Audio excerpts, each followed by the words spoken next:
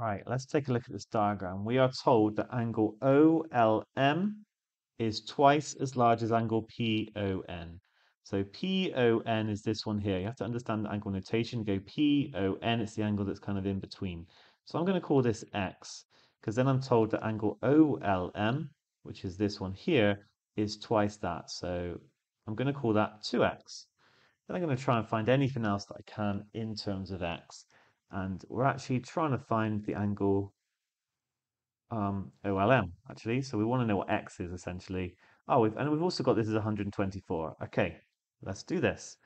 So this angle here will also be X. These are called vertically opposite. They are exactly the same because these two add up to 180, but so do these two. So it must be that they're the same. Right, next up, angles on a straight line add up to 180. So this angle here in red is going to be 180 minus 2x. And then I'm also going to work out this one because I can do 180 minus 124. That's going to give me 56. Okay, actually that's really useful information because finally I can look at this triangle and the angles in it must add up to 180.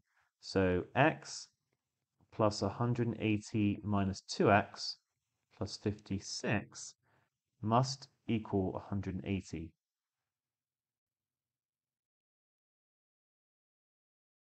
I could like add the 180 and the 56 together to kind of simplify it, or I could just like straight away cancel it out by subtracting it from both sides. That's actually going to be much simpler. So then I'm going to get minus x plus 56 is equal to 0, and therefore x is equal to 56.